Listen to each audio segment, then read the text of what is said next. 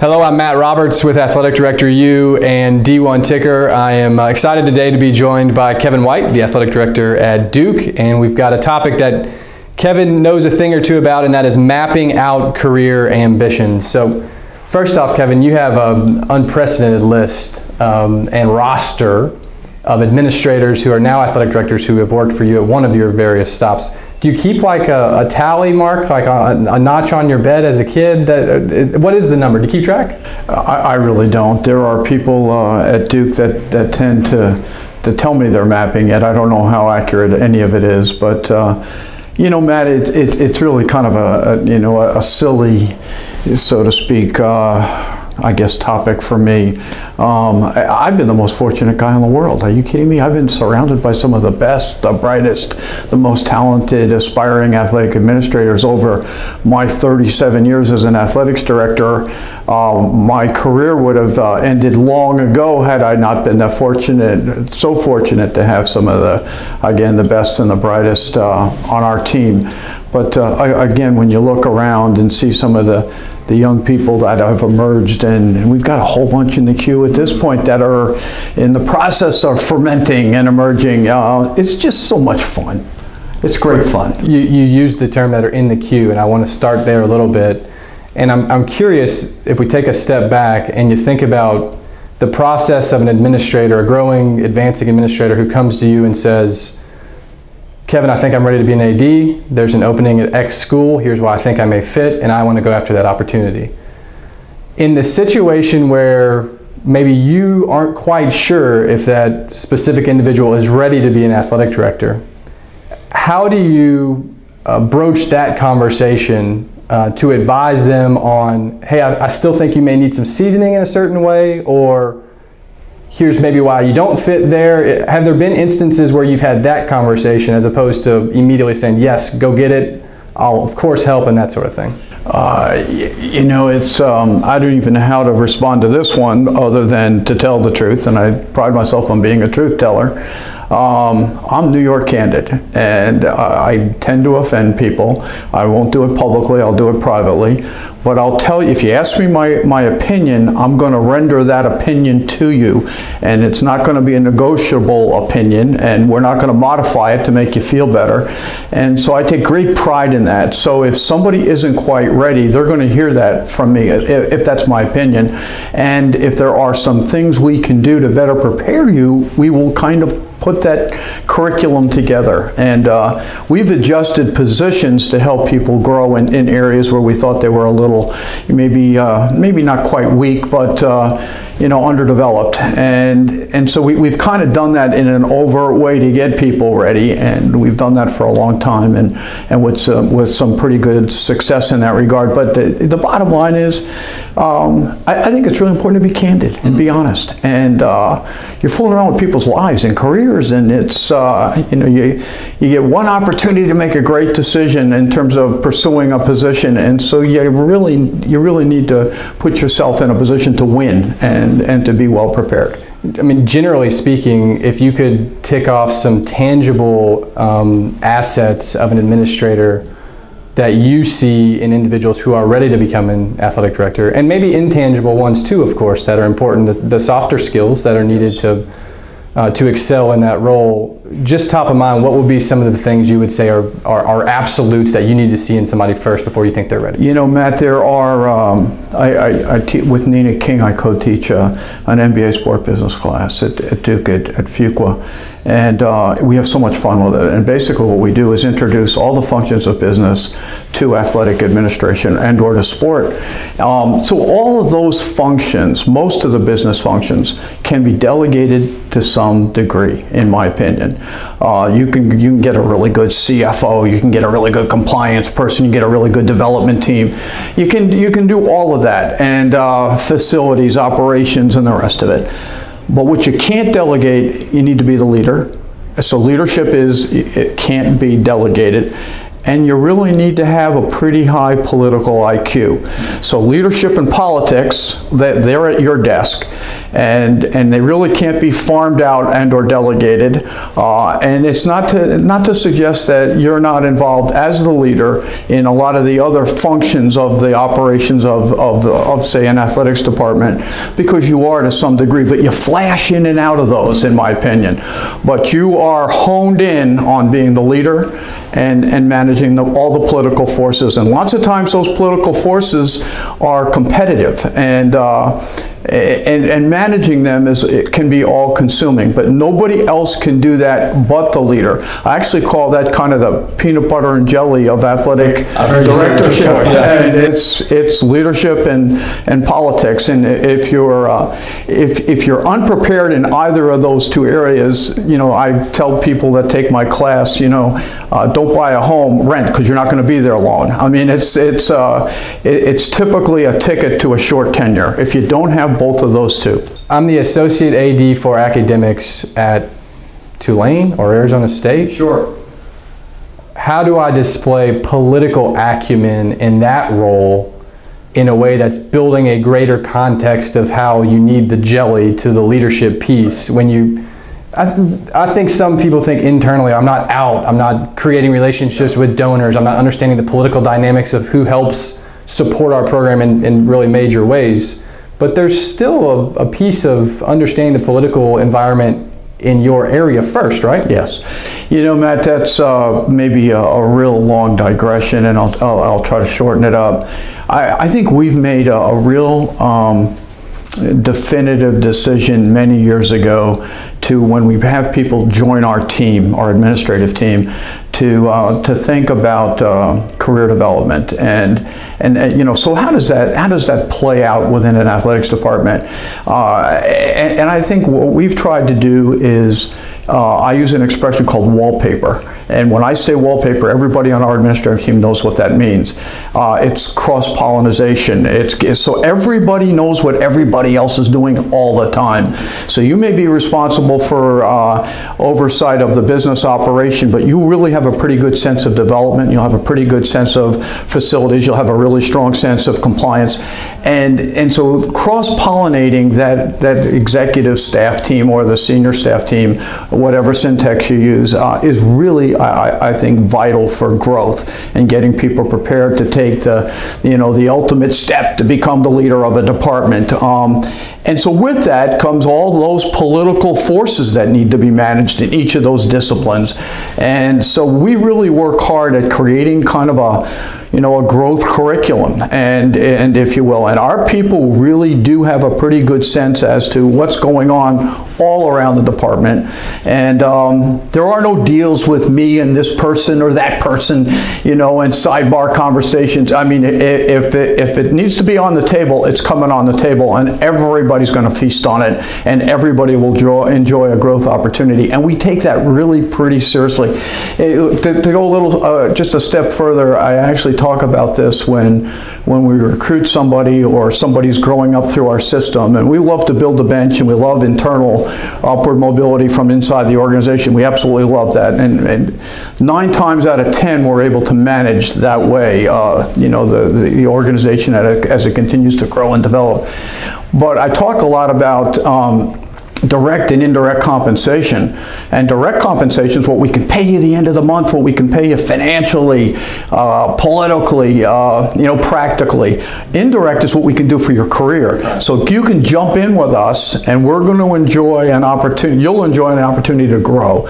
And we're going to be earnest in our pursuit of your career growth, because that's what we're going to promise you on the way in. It's like recruiting a player. And so the idea here is not just to deliver, it's to over-deliver. And so cross-pollinating, wallpapering, building the bench is all part of that. When are you going to write the book? There is no book. So I just finished Michael Lombardi's Gridiron Genius, yes, on some flights in the last month. One of his thesis points is there are times in the NFL where ownership over-index on what's hot, right? So right now, Sean McVay with the Rams and that sort of profile we saw with Cliff Kingsbury and that sort of thing. And he says the overcompensation doesn't sometimes account for the skills needed to be a head coach and the leadership. And yes. Again, that's one of your key points as well. But right now in college athletics, and maybe over the last decade, maybe we haven't over-indexed on those who raise money, automatically showing that they can be a leader as well. But have we over-indexed on that skill set? I would think we have. Okay. You know, it's interesting over the years, and I'd say more in the last 20. I mean, it's hard to believe I'm this old and have been around this long, but I'll have an occasional president call and say, hey, I'm looking for an athletics director. Give me a short list, who might I be thinking about? And the executive search guys, as of late, call quite frequently to a number of ADs and ask the same questions. And almost, you know, you'll almost anticipate, I'm really looking for a resource acquisition person. I'm looking for a development person. And of course, my response to that is, you need much more than that. And you can create a really strong development team within your athletic administrative unit, but you really need to have as I've already said before, a leader and somebody that can manage all the political forces. And you just can't have just somebody that can raise resources, because typically that doesn't end well. And there's a lot of history, and you can take a look at backgrounds and preparation and wherein success presented itself, and unfortunately where people were unsuccessful, the kinds of backgrounds that they had. So I'm pretty critical of that one dimension that that more resources will solve all problems, because that's not the case. These athletics departments, particularly at places that are really aspirational, they remind me, I was thinking about it this morning, they remind me of the lyrics from All Along the Watchtower. Uncle Bob Dylan would be my preference, not Jimi Hendrix. But there's got to be some kind of way out of here, said the Joker to the thief. There's too much confusion, I can't get no relief.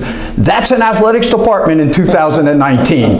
And so a president needs to understand, or an executive search firm, and these guys are pretty savvy, they do understand, I think, today, or a search committee, or whatever the process might be. They need to understand it's much more than just raising money. Let's go back to your point about being invested in somebody's path internally, and you talk about, we're going to build you and give you more responsibility as you want to develop yourself and as you show you're capable of doing. Is that a collective process with, and I don't know if it's your executive staff or your senior staff, and you have an assistant AD for fill in the blank who is really promising, and you all identify he or she needs to be given more responsibility? How do you determine where that comes from, whose plate that comes off of? Is that a voluntary opportunity, or is that a voluntary admission for some of your team members to say, we do need to give this individual more responsibility, and I have, maybe it's a sport oversight role, maybe it's a separate unit, whatever it may be. How do those conversations play out? They play out, Matt, in I think this way. What we're trying to do is what's best for the organization, the enterprise, and of course, if we're doing that, we're being true to that, we're going to do what's best for the student athlete, and that's not to be Pollyanna. Sure. That's where this whole thing starts and stops for me and for many of us that do this.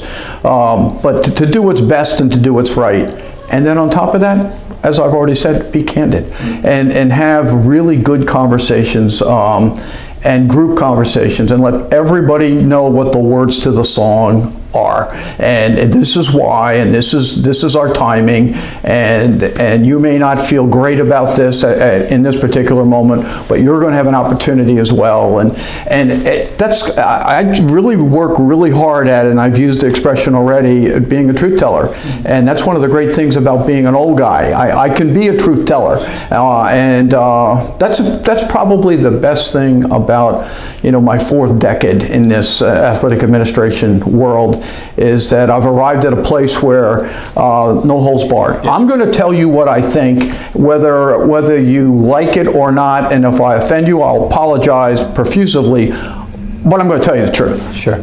You just called yourself an old guy. Your term, not mine. Oh yeah, I'm an old guy. There's no question about that. Laura, just ask my kids. Yeah. I will tomorrow. Loras, Maine, Tulane, Arizona State, Notre Dame, Duke. Maybe you have another trick up your sleeve. Who knows? But I want to ask you, as we close here, to be reflective a little bit and consider inflection points on your own career path. And if there's any that you would point to and say, man, if I wouldn't have made this move, who knows where I would have ended up? Are there some that come immediately to mind for you? There are. You know, the first one is moving from coaching to athletic administration, 1982.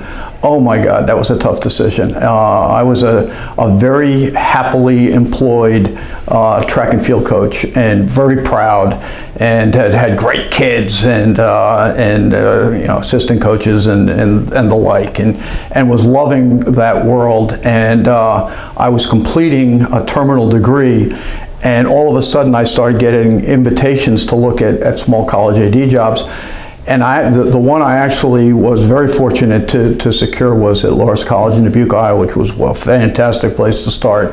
You know, it's a different time, a different era where you could kind of go from smaller to larger, and that made sense. You couldn't probably do that today with the cultural and financial and political differences that exist in these places. But in any event, I actually turned that job down a couple of times, and then they came back to me like maybe a third time. And in a weak moment, I took it. But boy, did I have buyer's remorse. For 2 years, every time a track job opened, a high-profile track job opened, I'd get a phone call because I was that kid at one point, and really kind of had that career going a little bit. And gosh, I almost stepped back a couple times, and I don't know what would have happened had I not stayed in athletic administration. Might have been better, might have been a lot better, by the way, but it could have affected a lot more lives and had a lot more fun. But and then over the years, Matt, there's been a couple of really good AD jobs have presented themselves, and I just didn't feel good about it. It wasn't the timing, and our kids, and and we maybe have raised a whole bunch of resource at the school I was currently serving, and so it wasn't the time to make a move.